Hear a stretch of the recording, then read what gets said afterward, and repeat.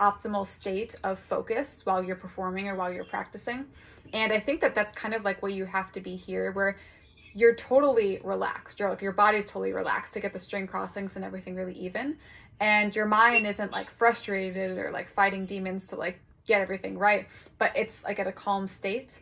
Like everything is relaxed and you're focused. I think getting to that state is like what you have to do for something like this, which is partially why I signed it as well, because trying to get the string crossings is really tricky, and that's what this is meant for. So you're already doing a great job with it, but that's just a reminder, is like, in order to play this, you do have to be at like a state of calm, because if you try, it's not going to be even. But if you really relax yourself and just keep yourself focused on the notes ahead, do the work up here,